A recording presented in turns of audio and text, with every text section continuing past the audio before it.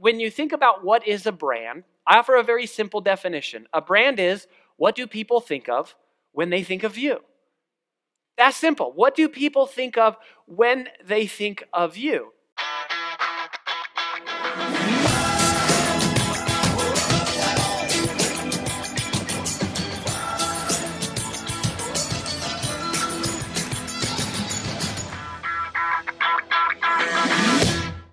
Interesting, you know, when you talk about branding and this idea of really what is a brand, I'm always reminded of this story. So my wife, AJ, is also my business partner. We actually just exited a business that we spent 12 years of our lives building. And AJ is, she is a chronic overachiever. She's a taskmaster, a do-gooder, like a checklister, and she runs the house, runs the business, just like go, go, go. And when we got married, how many of you are happily married? Okay, how many of you are just married? I'm just kidding. Just kidding. So I'm super happily married, but when we went and got married at the county clerk's office, they give you this form to fill out for the marriage license.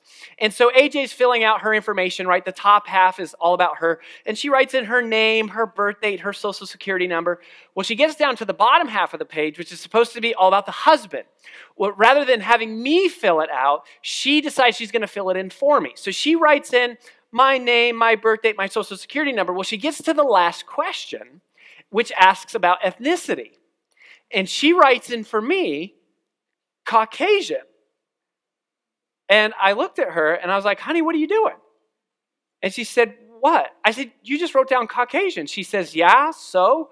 I said, honey, I'm Mexican. And I think it was the first moment it dawned on her she was actually about to marry a Mexican man. And we had been dating for several years, but so it was like she knew that my grandmother was born in Mexico. She knew my mother's maiden name was Real Vasquez. Like, she knew that, but it's not how she thought of me, which is interesting because when you think about what is a brand, I offer a very simple definition. A brand is, what do people think of when they think of you?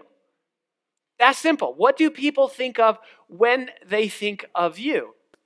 And that's a question that you have to just sort of ask yourself, because really that's all we're trying to do when we build a brand is to influence what people think of when they think about us. Now, the best part about that story with AJ is a couple nights later, we were at the rehearsal dinner and we're actually about to get married. And we live in Nashville, which is where our wedding was, but she grew up in Georgia and I'm from Colorado. So our families were just meeting each other for the first time. And she told me to tell that joke. She thought, that story. She's like, I think that's funny. It'll break the ice. So I stand up at our rehearsal dinner in front of both of our families. And I tell that story exactly as it happened, just as I told you. As soon as I tell the story, my whole side of the family starts cracking up.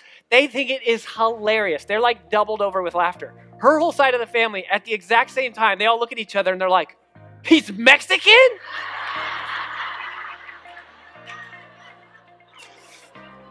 So needless to say, our marriage has survived and we're doing well. But what do people think of when they think of you?